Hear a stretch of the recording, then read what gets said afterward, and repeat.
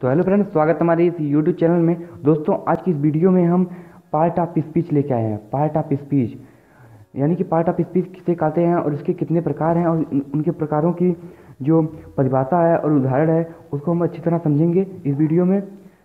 तो friends, video को last तक देखिए और मैं आपको गारंटी देता हूँ कि आपको मैं पार्ट ऑफ स्पीच अच्छी तरह समझा दूंगा, एकदम इतनी तरह अच्छी तरह समझा दूंगा कि आप जान जाएंगे कि ये नाउन है, प्रोनाउन है, एडजेक्टिव है, एडवर्ब है, प्रीपोजिशन है, कंजक्शन है, इंटरजेक्शन, सब आपको पता चल जाएगा। तो वीडियो को लास्ट तक देखिए। यहाँ पे देख लेते हैं हम लोग पार्ट्स ऑफ स्पीच यानी कि शब्द भेद कितने होते हैं। यानी कि आप परिभाषा देख लीजिए इसकी। किसी वाक्य में प्रयोग के अनुसार शब्दों को भिन्न भिन्न भागों में विभाजित किया गया है, उसे पार्ट ऑफ स्पीच कहते हैं। फ्रेंड्स, ये परिभाषा बहुत ही सिंपल है, आप इसको याद कर लीजिए। तो क्योंकि बहुत से टीचर लोग जो क्लास में पूछते हैं कि पार्ट्स ऑफ स्पीच की परिभाषा बताओ, तो आपको ये बता देना कि किसी वाक्य में प्रयोग के अनुसार, यानी कि जो वाक्य और उसका प्रयोग के अनुसार शब्दों को भिन्न भिन्न भागों में विभाजित किया जाता है, उसे पार्ट्स ऑफ स्पीच कहते हैं। तो फ्रेंड्स, हम लोग पार्ट्स ऑफ स्पीच के कितने प्रकार हैं देख लेते हैं। यहाँ पे 8 प्रकार होते हैं फ्रेंड्स। यहाँ पे देख लीजिए, आप फटाफट देखते जाइए। नाउन संज्ञा, प्रोनाउन सर्वनाम, एडजेक्टिव विश्लेषण, वर्ब क्रिया, एडवर्ब क्रिया विशेषण, प्रीपोजिशन संबंध सूचक और कंजक्शन संयोजक, इंटरजेक्शन विस्मयादि सूचक शब्द। तो यहाँ पे देख लेते हैं हम लोग। नाउन संज्ञा, किसी व्यक्ति, वस्तु या स्थान को प्रकट करने वाले शब्द को नाउन कहते हैं। यानी कि कोई, जैसे कोई व्यक्ति है उसका नाम मोहन है तो वह नाउन है। और मतलब जैसे कोई भी स्थान हो या वस्तु हो, उसका जो नाम होता है वही नाउन होता है, यानी संज्ञा। यहाँ पे देख लेते हैं, इसकी इंग्लिश में परिभाषा देख लेते हैं।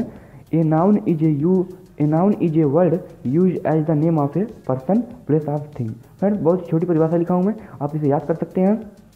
यहाँ पे देख लीजिए, एग्जाम्पल है, Ashok was a great king.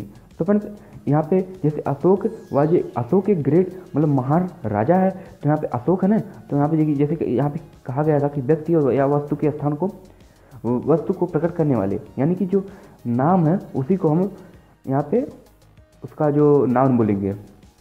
तो हम लोग सर्वनाम इसी प्रकार देख लेते हैं, यानी कि प्रोनाउन। प्रोनाउन वह शब्द है जो नाउन के स्थान पर प्रयोग किया जाता है, यानी कि जैसे वो नाउन का एक अपना मतलब स्थान ग्रहण कर लेता है। जैसे मान लीजिए मोहन है, यहाँ पे मोहन है तो वहाँ पे मोहन बार बार लिखने की आवश्यकता नहीं है, उसकी जगह पर हम ही लिख सकते हैं। तो यहाँ पे जो मोहन है तो मोहन का स्थान ही ले रहा है, यहाँ पे ही नहीं लिख रहा हूँ। तो यहाँ पे जैसे मान लीजिए यहाँ पे मोहन नहीं लिख रहा हूँ, यहाँ पे ही कर दे रहा हूँ, तो ये समझ लीजिए मोहन मोहन ही की जगह पे ही है। तो यहाँ पे देख लेते हैं इसकी परिभाषा एक बार। सर्वनाम हुआ शब्द है जो नाउन के स्थान पर प्रयोग किया जाए। जैसा कि मैंने यहाँ पे बताया कि सर्वनाम हुआ शब्द है, यहाँ पे जैसे हम मोहन भी लिख सकते हैं कि Mohan is absent because Mohan his, बार बार लिखना इसलिए मोहन नहीं लिख रहा हूँ क्योंकि बार बार मतलब देखने में पढ़ने में अच्छा नहीं लगता, इसलिए यहाँ पे ही लगा दिया मैंने। उसी प्रकार ये भी है, the book are where are you left them. यहाँ पे जैसे जहाँ बुक है वहाँ जहाँ तुमने बुक छोड़ी थी, तो यहाँ पे देख लीजिए बुक, यहाँ पे मैंने जैसे बार बार लिखने की आवश्यकता नहीं है, जैसे बुक की जगह पे ही यहाँ पे देम लगाया गया है। अगर देम हटा करके यहाँ पे बुक्स कर दिया है तब भी सही है। तो फ्रेंड्स 8 और हम लोग देखते हैं फटाफट आगे। तो फ्रेंड्स, यहाँ पे देख लीजिए आप कि एडजेक्टिव किसे कहते हैं, इसकी परिभाषा भी देख लीजिए आप, हिंदी और इंग्लिश दोनों में। विशेषण वह शब्द है जो नाउन और प्रोनाउन की विशेषता बताता है, उसे ही एडजेक्टिव कहते हैं। फ्रेंड्स, यहाँ पे मैंने विशेषण इसलिए पहले लगा दिया इसलिए यहाँ पे कहलाता इसे नहीं लिखा हूँ, क्योंकि मैं पहले ही लिख दिया हूँ। विशेषण वह शब्द है जो नाउन और प्रोनाउन की विशेषता बताए, यानी कि चाहे नाउन हो या प्रोनाउन दोनों की विशेषता बताता हो। यहाँ पे इसकी इंग्लिश परिभाषा देख लीजिए। An adjective is a word use to added something to the meaning of a noun. तो आप इसकी परिभाषा याद कर लीजिए। और यहाँ पे देख लीजिए, he is a brave boy, there are thirsty boys in this class. तो फ्रेंड्स, यहाँ पे ये जो मैं बता रहा हूँ, ये फ्रेंड्स पार्ट्स ऑफ स्पीच, ये जब तक आप आजीवन आपके लिए काम देगा। आजीवन मतलब जैसे बोलने में या कुछ भी कर लिखने में, परीक्षा देने में, सब में एक प्रयोग काम देगा आपको। तो यहाँ पे हम देख लेते हैं, हम जैसे he is a brave boy, तो यहाँ पे देख लीजिए वह एक बहादुर लड़का है, यानी कि वह जो है, यानी कि आदमी एक बहादुर लड़का है। बहादुर मतलब इसकी विशेषता बता रहा है ना फ्रेंड्स, विशेषण। जो लड़के की विशेषता बता रहे थे यहाँ पे, इसलिए ब्रेव जो है एडजेक्टिव है। और यहाँ पे जैसे देयर आर थ्रस्टी बॉयज, यानी कि लड़के प्यासे हैं इन दिस क्लास, यानी कि कक्षा में लड़के प्यासे हैं, यानी कि जो लड़के हैं सब वो प्यासे हैं, मतलब प्यासा उनको, जैसे क्रिया हो रही है प्यासा, तो ये विशेषता बता रही है बॉयज की कि वो प्यासे हैं, तो यहाँ पे थ्रस्टी हो गया। और वर्ब जो है, वर्ब क्रिया वह शब्द है जो किसी व्यक्ति, स्थान या वस्तु के विषय में कुछ बताने के लिए प्रयोग किया जाता है। जैसे कि मतलब कुछ क्रिया के बिना वाक्य, कोई वाक्य बन ही नहीं सकता है। गारंटी है मेरी, दुनिया का कोई ऐसा वाक्य नहीं है जो क्रिया के बिना बनता हो, और वो बनेगा भी तो कोई वाक्य उसका अर्थ नहीं निकलेगा। तो फ्रेंड्स यही बात है। और यहाँ पे देख लेते हैं हम लोग, इसका उदाहरण देख लेते हैं, जैसे the girl wrote a letter.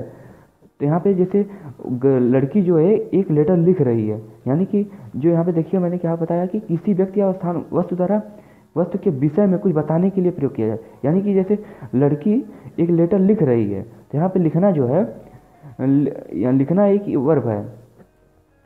और Delhi is a big city. Friends यहाँ पे अगर हम इज हटा देते हैं तो यहाँ पे दिल्ली एक बड़ा है, एक बड़ा शहर, दिल्ली एक बड़ा शहर। यहाँ पे कुछ मतलब उतना इम्पोर्टेंट अर्थ नहीं निकल रहा है, मतलब एक संपूर्ण अर्थ नहीं निकल रहा है। यहाँ से इस तरह बोलेंगे हम लोग, दिल्ली एक बड़ा शहर है। तो फ्रेंड्स इस तरह इसका अर्थ मतलब बड़ा शहर है, तो इसका अर्थ निकल रहा है। और हम लोग एडजेक्टिव देख लेते हैं। हम एडजेक्टिव किसे कहेंगे, नहीं फ्रेंड्स सॉरी, यहाँ पे एडवर्ब है। एडवर्ब किसे कहेंगे, क्रिया विशेषण। क्रिया विशेषण वह शब्द होता है जो वर्ब, एडजेक्टिव तथा वाक्य में प्रयुक्त अन्य एडवर्ब की विशेषता बताता है। फ्रेंड्स जो यही है, चाहे वर्ब हो चाहे एडजेक्टिव, इसी की जो विशेषता बताता हो वाक्य।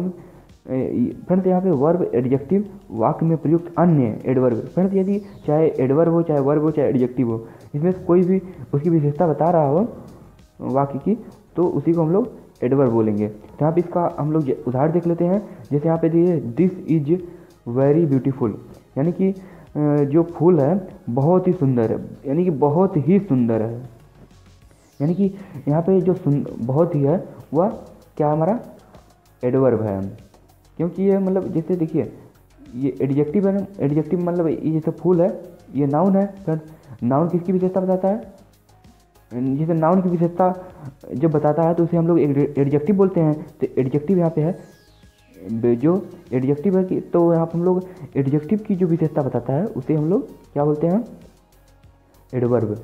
यहाँ पे वेरी हो गया। यहाँ पे सी स्मोक क्वाइट करेक्टली, तो यहाँ पे देखिए फ्रेंड्स जो वह बहुत ही शांत एकदम बोलता है, बहुत ही सुंदर।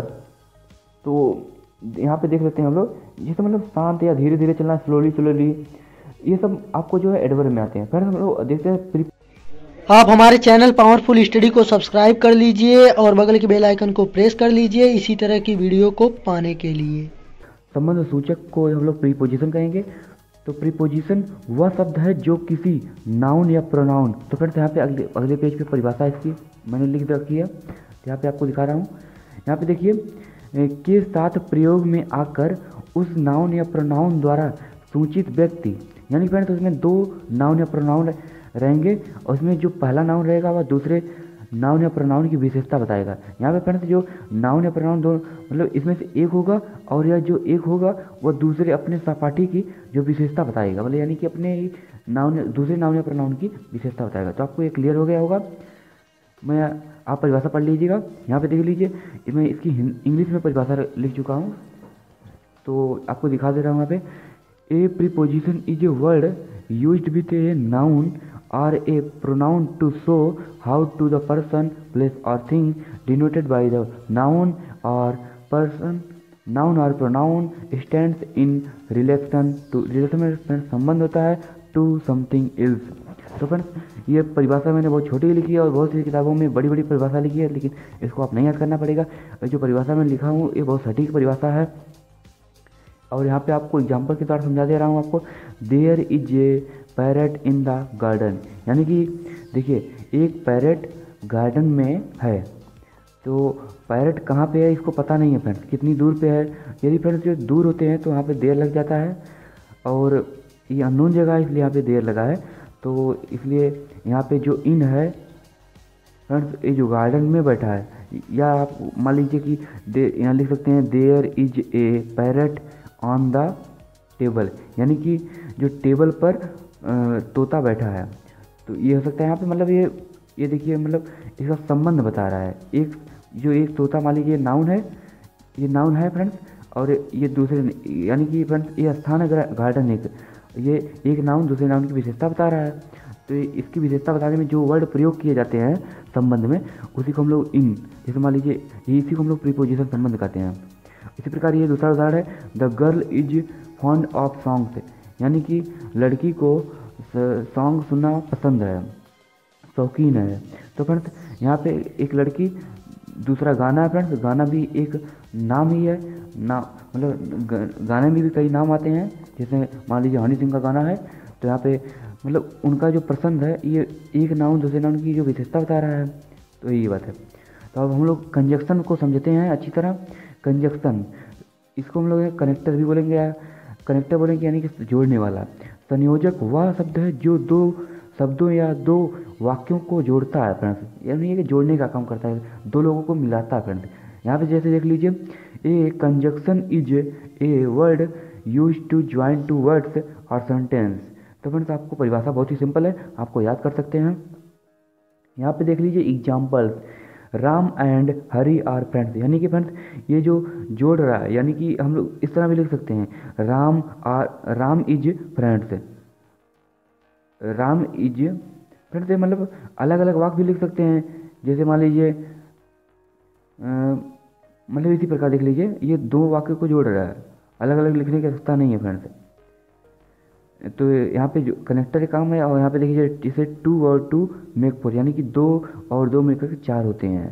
तो यहाँ पे 2 और 2 मिलकर, यानी कि दोनों काम हो जा रहा है, इनका जोड़ के मतलब काम हो रहा है, जोड़ने का काम हो रहा है, तो इसलिए यहाँ पे कनेक्टर। तो एंड हो गया, और जैसे मान लीजिए बट हो गया, ये सब जोड़ने का काम करते हैं वाक्य। अगली वीडियो में आपको पूरा इसका मतलब ढेर सारा जैसे वर्ड लाएंगे कि कौन सा वर्ड किस प्रीपोजिशन में आ रहा है, मान लीजिए प्रीपोजिशन का, कनेक्टर का, इंटरजेक्शन का, ये सब का वर्ड लेके आऊँगा। तो फ्रेंड्स यहाँ पे देखते हैं हम लोग इंटरजेक्शन, ये लास्ट है फ्रेंड्स, विस्मय सूचक शब्द। इंटरजेक्शन वह शब्द है जो अचानक हृदय से निकलने वाले उद्गारों को प्रकट करता है। जैसे अभी राजनीति से पहले हम लोग इंग्लिश परिभाषा देख लेते हैं। N interjection is a word which impress some sudden feelings, यानी कि जो अचानक हृदय से निकलने वाले उद्गारों को प्रकट करता है, इंटरजेक्शन कहलाता है। तो हम लोग उदाहरण देख लेते हैं। हरी, नहीं friends, hurrah we have on the match, यानी फ्रेंड्स हुर्रा मतलब जैसे खुशी, प्रसन्नचित, यानी कि हमने मैच जीत लिया, खुशी, वाह हमने मैच जीत लिया, इस तरह बोलेंगे। जैसे हम लोग एलात है, सी इज डेड, ओह वह मर गई, मतलब इस तरह, मतलब दुख का भाव। तो यहाँ पे जैसे अचानक कोई मतलब दुख, मान लीजिए मैच कोई जीता तो अचानक ही जीतेगा ना, मान लीजिए वह 1 रन बाकी है और वह छक्का मार दिया तो वह जीतेगा, मतलब अचानक ही उद्गार प्रकट होगा। तो उसी प्रकार यहाँ पे इस इंटरेक्शन हो जाएगा। तो उम्मीद करता हूँ कि वीडियो अच्छी लगी हो, और अच्छी लगी है तो प्लीज़ लाइक कीजिएगा, और चैनल पर नए हैं तो चैनल को जरूर सब्सक्राइब कीजिए, क्योंकि हम ऐसे ही इंटरेस्टिंग वीडियो अपने चैनल पर अपलोड करते रहते हैं। और नोटिफिकेशन को जरूर दबाइएगा, जिससे आपको अपडेट मिलती रहेगी। मिलते हैं नेक्स्ट वीडियो में।